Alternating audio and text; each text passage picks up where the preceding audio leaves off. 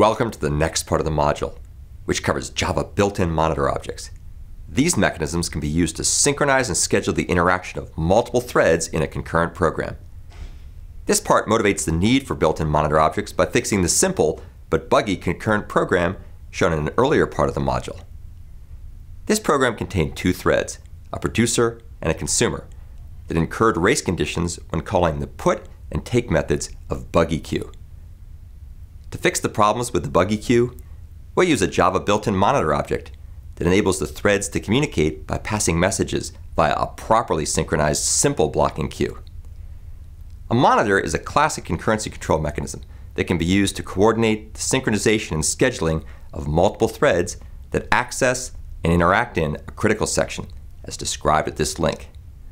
In particular, a monitor allows threads to have both mutual exclusion and the ability to block while waiting for certain conditions to become true.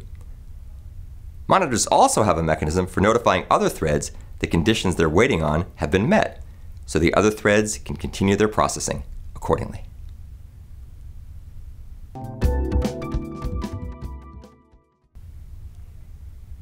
Before we show the complete Java built-in monitor object solution, we outline a partial solution to the race condition problems with the original Buggy queue. This solution, called Buggy synchronized queue, uses Java synchronized methods to specify sections of code in an object that can't be accessed concurrently by multiple threads. In particular, we'll add the Java synchronized keyword to the Buggy queue's put and take methods, which has two effects. First, it's not possible for two invocations of put and take on the same object to interleave. When one thread is executing a synchronized put method on an object, all other threads that invoke synchronized methods for the same object will block until the first thread is done with the object. Second, when a synchronized method exits, it automatically establishes a happens before relationship with any subsequent invocation of a synchronized method for the same object, which ensures that changes to the state of the object are visible to all threads. This link provides more information on the syntax and semantics of Java synchronized methods. Although using synchronized ensures that put and take critical sections can't be accessed concurrently by multiple threads, there are still some problems with this solution. For example, the take method will waste CPU cycles by spinning in a busy wait, throwing the index out of bounds exception whenever the remove method is called on an empty array list. Likewise, the put method could continue adding new messages to the array list until heap memory is exhausted. This link provides more information on busy waiting and outlines some solutions to the problem, one of which is addressed by Java built-in monitor objects, which we'll cover next. All objects in Java can be used as built-in monitor objects, which support two types of thread synchronization and scheduling, mutual exclusion and cooperation, as described at this link. Mutual exclusion enables multiple threads to access and update shared data without race conditions. It's supported in the Java virtual machine via an object's entrance queue and synchronized methods. Cooperation enables threads to coordinate and schedule their interactions. It's supported in the Java virtual machine via an object's wait queue and notification mechanisms. These mechanisms implement a variant of the monitor object pattern described at this link and covered in upcoming videos. This pattern ensures that only one method runs within an object and allows an object's methods to cooperatively schedule their execution sequences. We'll apply Java's built-in monitor objects to implement a better solution to the Buggy synchronized queues showed earlier.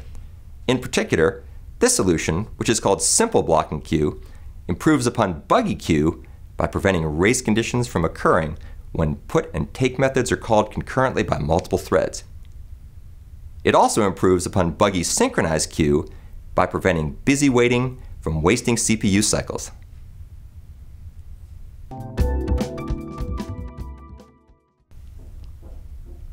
To make simple blocking queue a monitor object, we'll first add the synchronized keyword to its put and take methods, following the approach described in this link. Although this is not the complete solution, it's the starting point to ensure access to the queue's put and take methods is serialized, similar to the access protocol for an airplane restroom discussed in an earlier video. Java also supports synchronized statements, often called synchronized blocks, which acquire and release a lock within the scope of a statement.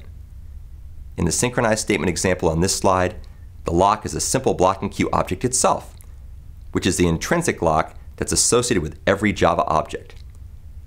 Although programming synchronized blocks requires more effort than programming synchronized methods, they can enhance concurrency by enabling fine-grained serialization that minimizes the scope over which blocks are held. For example, in this implementation of put, the entire synchronized method is serialized, whereas in this implementation, only the synchronized statement is serialized using the intrinsic lock. Likewise, it's possible for a synchronized statement to use an explicit lock object that's different than the object's intrinsic lock, which provides further opportunities for fine-grained serialization.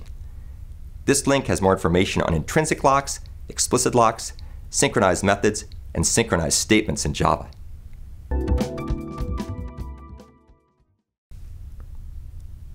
As discussed earlier, synchronized methods and statements are only a partial solution.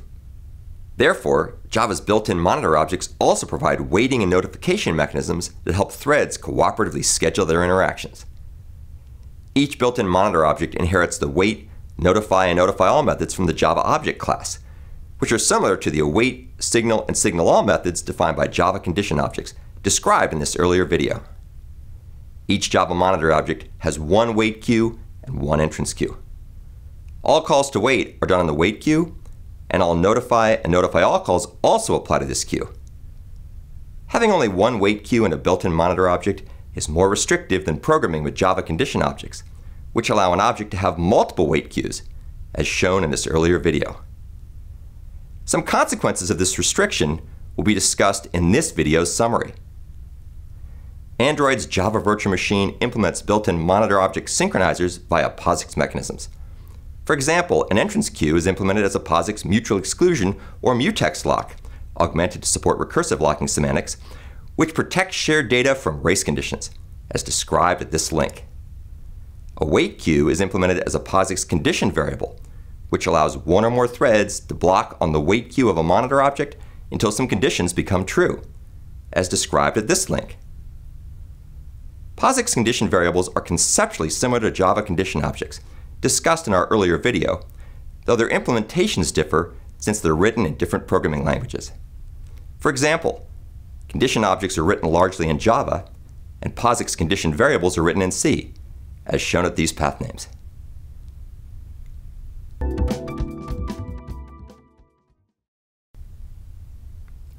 Now that we've provided an overview of Java built-in monitor objects, we visually analyze their behavior in the context of our simple blocking queue example.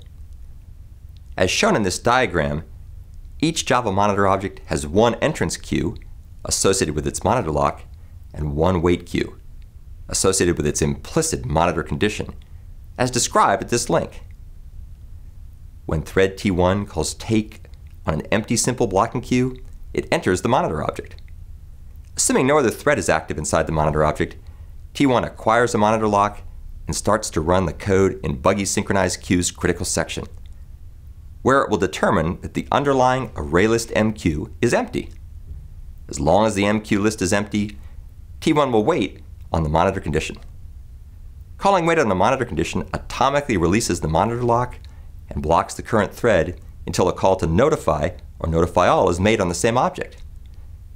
In the context of our concurrent producer-consumer example, assume that thread T2 calls put on simple blocking queue, while thread T1 is blocked on its monitor condition, causing T2 to enter the monitor object, acquire the monitor lock, add the message to the MQ list, call notify all to wake up any and all threads waiting on the monitor condition, and then release the monitor lock and exit the monitor object.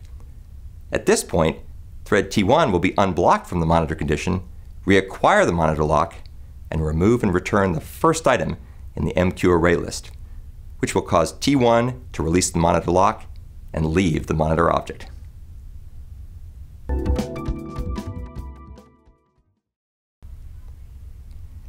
Now that we've examined the behavior of a monitor object visually, we'll show some simple blocking queue Java code and discuss several implementation considerations. Within a synchronized method, a thread can wait for a condition to become true using the guarded suspension pattern, described at this link, which requires both a lock to be acquired and a condition to be satisfied before an operation can be executed.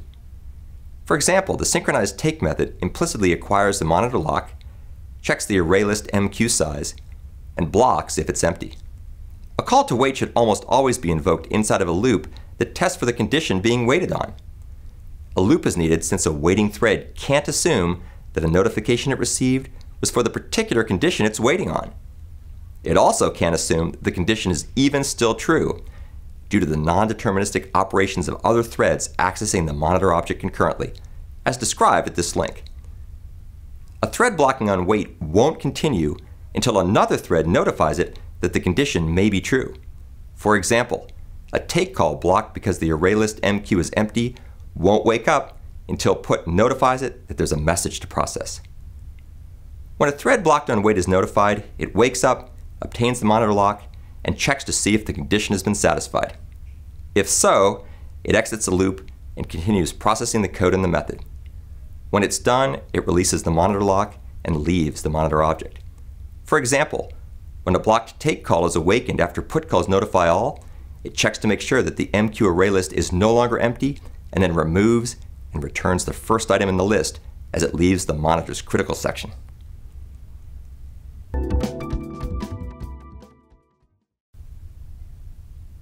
In summary, any Java object may be used as a built-in monitor object by marking its methods with the synchronized keyword or marking portions of its code as synchronized statements, as described at this link. Although these synchronized methods can help, they're only a partial solution since they don't address problems with busy waiting. Therefore, Java built-in monitor objects also provide waiting and notification mechanisms. Although Java built-in monitor objects are relatively simple, they have some subtleties and limitations, such as nested monitor lockout, which occurs when a first thread acquires a nested object's monitor lock without relinquishing the monitor lock already held by the object containing the nested object, thereby preventing a second thread from acquiring the containing object's monitor lock. This link describes the nested monitor lockout problem and outlines patterns that can be applied to remedy it. There are also some subtleties related to the wait queue associated with a Java built-in monitor object, which supports both notify and notify all methods.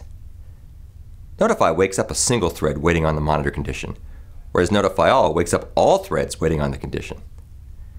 This link describes how to choose which method to use.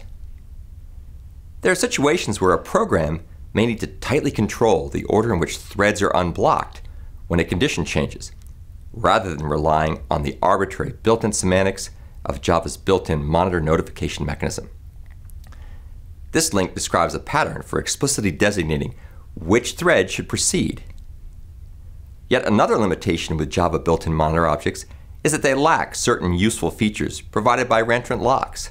For example, there's no equivalent to try lock or lock interruptibly on a built-in monitor object, which is one reason why Android and the Java Util concurrent package often use reentrant locks instead of built-in Java monitor objects for their synchronization needs.